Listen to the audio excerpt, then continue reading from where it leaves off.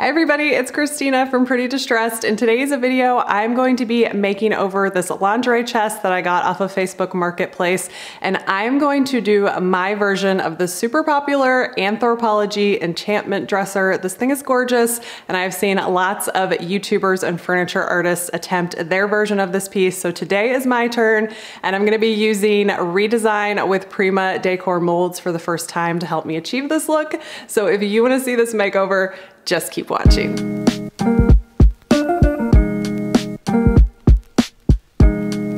I'm gonna be making over this lingerie chest today. I got this off of Facebook Marketplace with two other pieces for $100.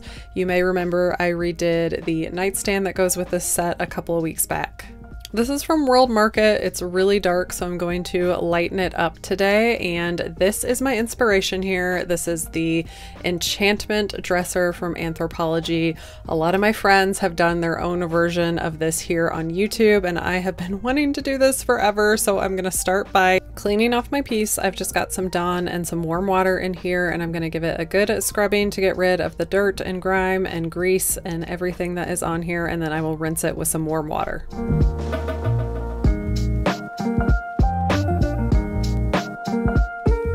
Today's video is sponsored by Redesign with Prima. I'm going to be using their Decor Moulds on this piece to kind of mimic the carved beauty that is the Enchantment Dresser from Anthropologie. I'm just starting out by removing all these drawers. I'm going to sand these down because I know the wood under here is really good because I already previously did that nightstand. So I'm just going to use this opportunity to get the dust out of the inside of the frame as well. And then I'm going to use some quick wood to repair some of the damage that's on this piece. This is a two-part wood epoxy. It's a putty. You just mix it up like this until it's one uniform color, and then you can put it on any part of your furniture to repair it, and it dries really quickly. It's ready to sand in about an hour.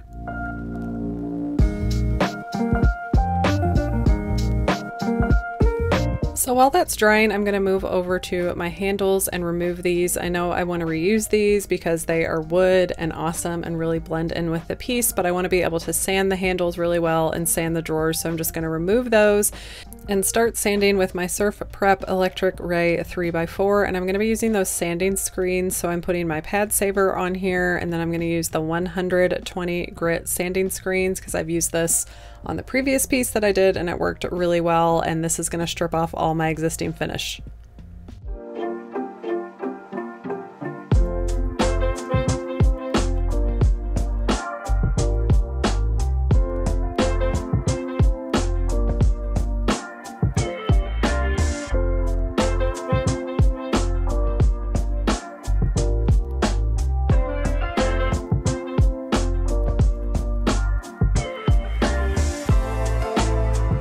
Once I was done with all the drawers, my epoxy was ready to be sanded, so I am just going to sand this down with a 220 sandpaper, and this kind of took the finish away, and when this happens I'm worried about bleed through, especially with a light color, so I just grabbed a can of bin that I had. This is going to just block the tannins and any bleed through that would happen, and I'm just spot priming this because I did not want to prime the whole thing. I've actually never done this technique before, but it worked out really well. So while my primer is drying, I am going to start on my drawers. So I'm grabbing my Jolie paint in Farmhouse Beige, and I am making a wash to stain these drawers.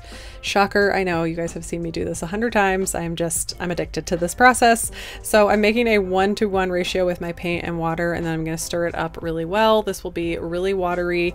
I'm going to wipe back any dust I created when I was sanding, and then I'm just going to grab my Zebra Palm Pro to apply this, and I'm going to apply my water paint mix to the entire drawer, coat it completely, and then I will come in with a absorbent cloth and wipe back any excess, and it's going to leave me with a beautiful light bleached wood look.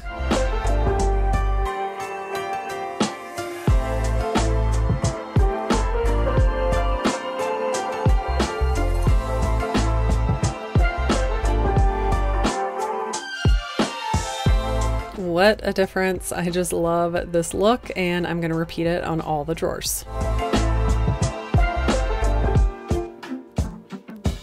And I can't forget about those little wood handles. I'm going to sand those down and repeat the same wash process on these.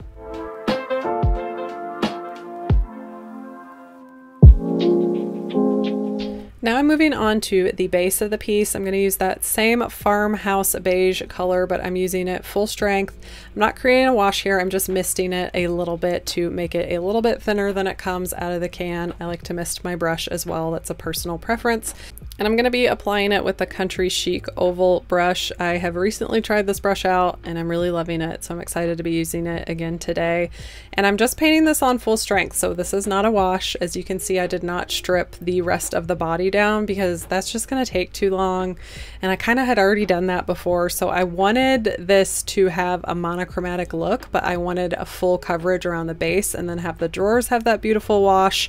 And then I'm going to run my carvings down that, my decor mold. So you'll see how it all comes together in a little bit, so hang tight. Right now I'm painting the base.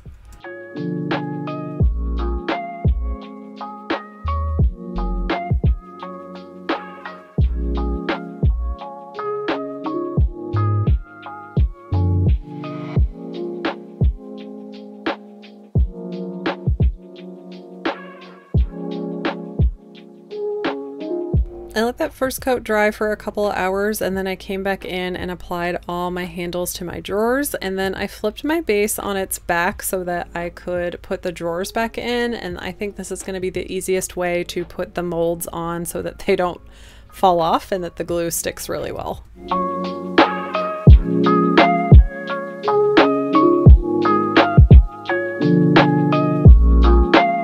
Okay, now it's time for the fun part. So I'm going to be using these decor molds from Redesign with Prima. I have grabbed the In the Garden and the Leafy Blossoms to kind of recreate this beautiful flower landscape of the enchantment dresser.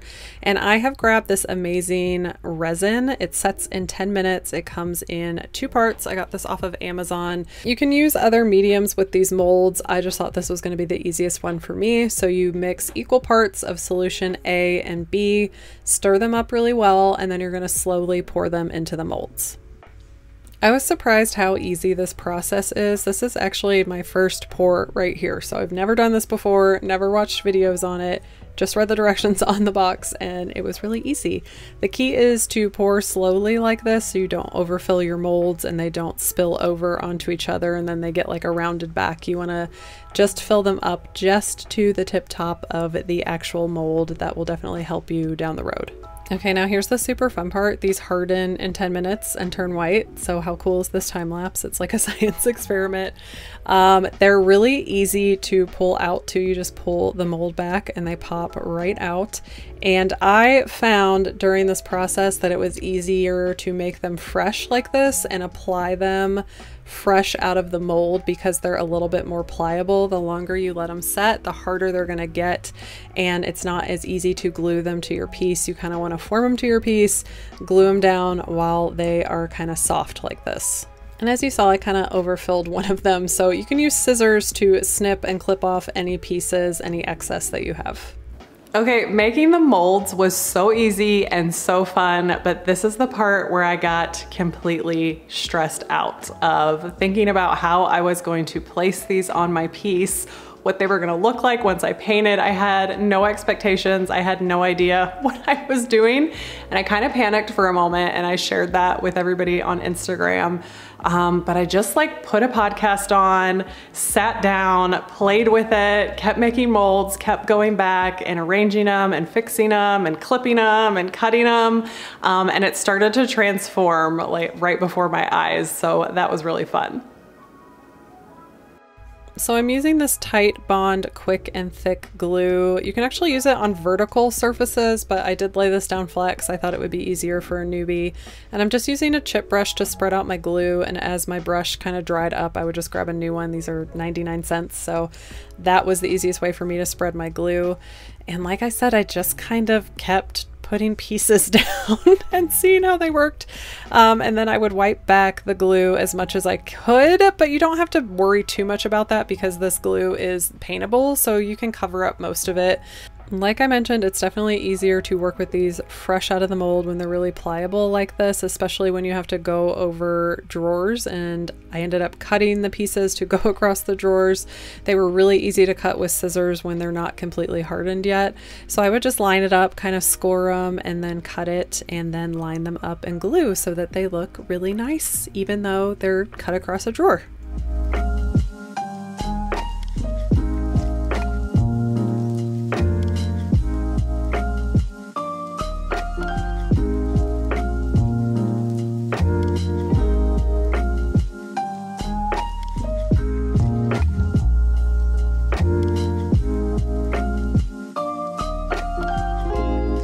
So during this process, I made a lot of molds because I discovered that I really only liked 2 of the flowers, and the 2 long stems were my favorites. So I kept making those over and over again.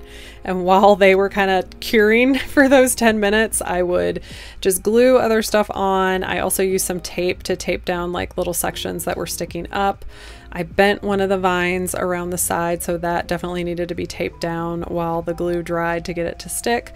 So I didn't have to use tape in all the areas, but any area that was sticking up, I kind of taped that down to make sure that the glue was drying really nicely. So I started painting this first section because the sooner you paint these, the better off you're going to be. So I started with a dry brush technique. So that just means I'm getting paint on here, but then I'm removing a lot of that paint with a paper towel. So I hardly have any paint on here, and I'm just dry brushing these areas it's going to get in the details and stuff, but I'm not going to have huge globs of paint. I thought it would be better just to kind of build this up slowly instead of making a huge mess.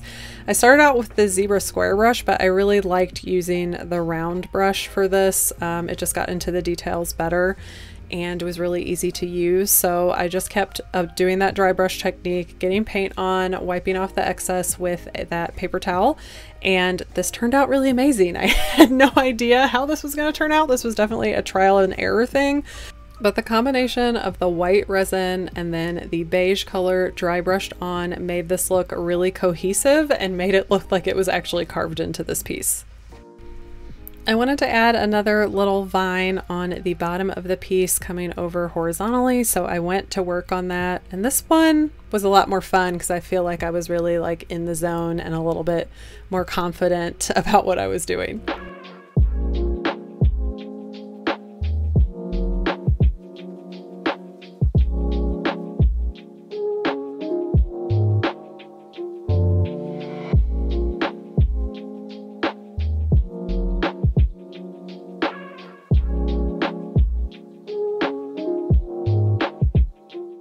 So I came back in the next morning and flipped this upright, which gives you a whole new angle on your piece, and this is the way people actually look at it. So I took this small detail brush and I did a little bit more dry brushing in the areas on the sides that I didn't necessarily hit up with the dry brushing. Just using the smaller brush, being able to get into the details, just really was the finishing piece that I needed.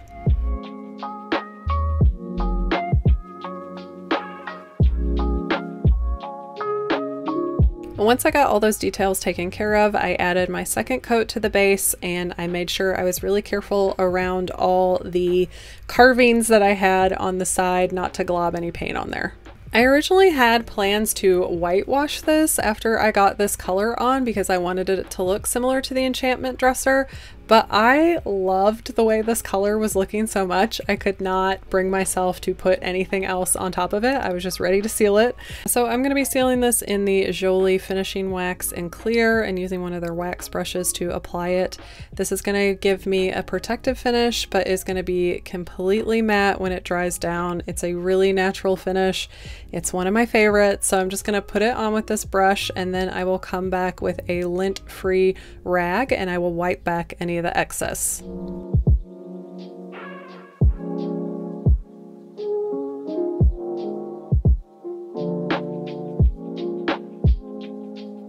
And then I'm going to grab my smaller wax brush with this pointed tip to help me get into these detailed areas with my decor molds. This is one of the main reasons that I chose wax to seal this piece. Well, I love wax because it's such a natural finish and I thought it was perfect for this piece, but if I would have gone and tried to clear coat on here, that would have just made me nervous that it was gonna glob and run and get drips and then have like yellow drip marks in there. I just couldn't take that. So for this particular application, I just thought wax was gonna work better.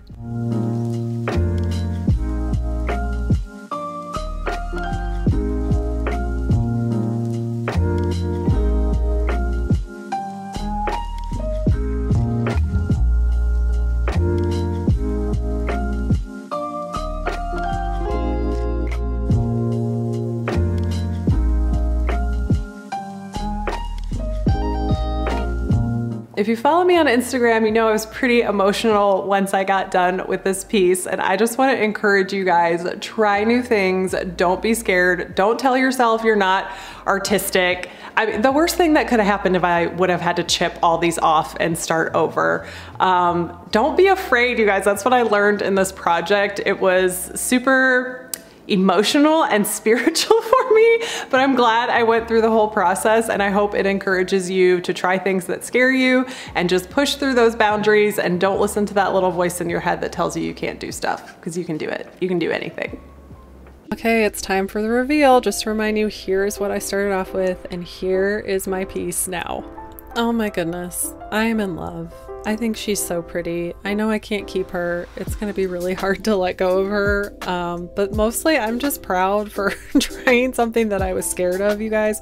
And you should definitely not be scared of doing decor molds. They were so easy, and using the resin to create these is really a lot of fun, so I hope you guys try it out.